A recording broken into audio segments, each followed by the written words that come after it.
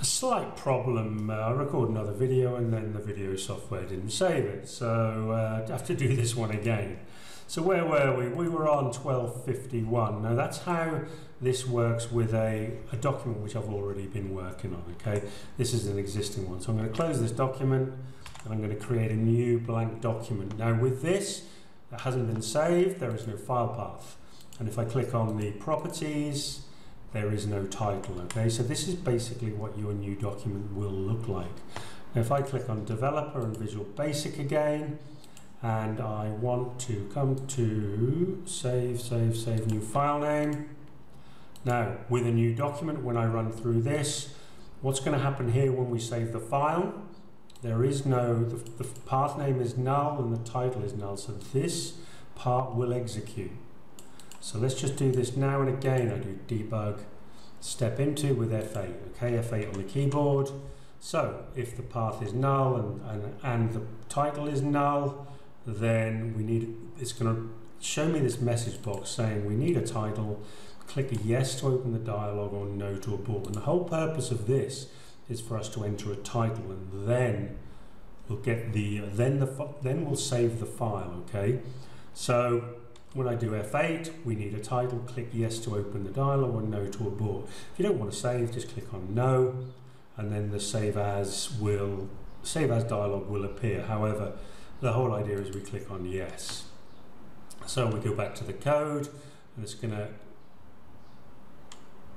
execute our response, which was in this case was yes, and it's going to call the document information panel, which is a little subroutine here, basically calling this document properties. Okay, I can't get back to the document with this kind of dialog box.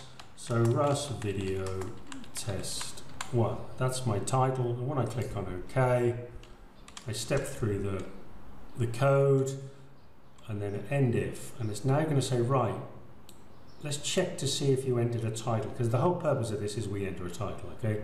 So if on this previous dialog I selected no, and it's going to ask me again, because this routine won't add a date and a time at the end until you actually do yes, okay? So then it's going to run through this,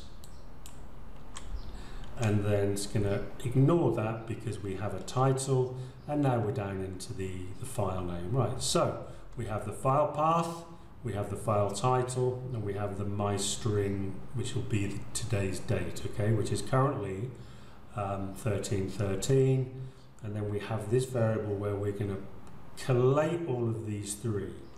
So the file path, I didn't actually enter one because it's a new document. The file title, as we saw, is Rust Video Test 1, and the time now is 1313 on today's date. And again, this is going to collate all this information together, and now we're going to save the document with that name, okay? So as you can see, Rust Video Test 1, this date, this time. If I do File Save As, I can see that it's in my D drive. Now if I want to change that, and I come to my .dump folder, and I'm going to save it in my .dump, okay? So that's still the same file name, we've just saved it in a different location, .dump. So as soon as it hits 1314, as it has now, I can run the code again. And this time I can just run through it quickly, because all it is, we have a file name, we have a file path, and now it's going to save it in that new .dump folder, okay?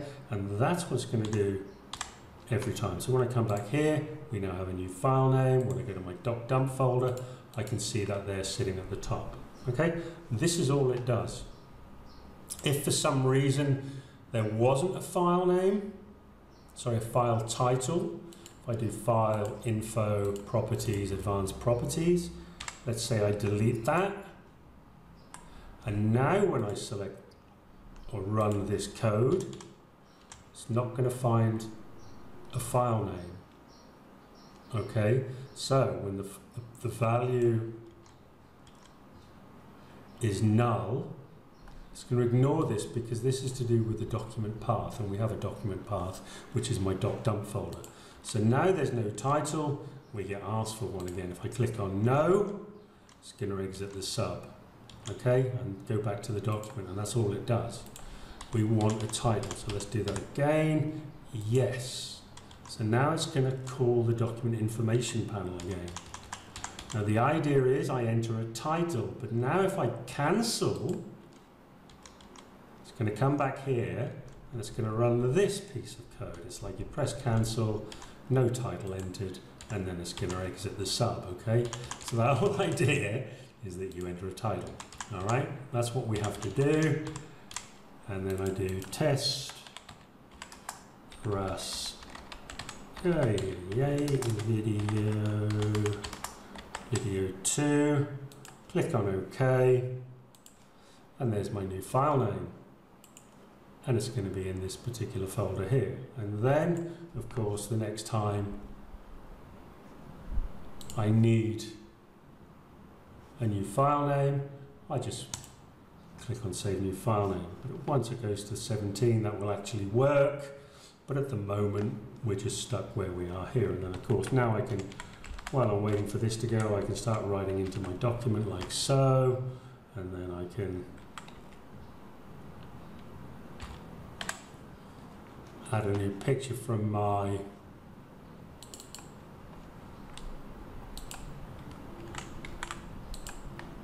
pictures folder, and now we've got a new time, and then I do Russ, new file name.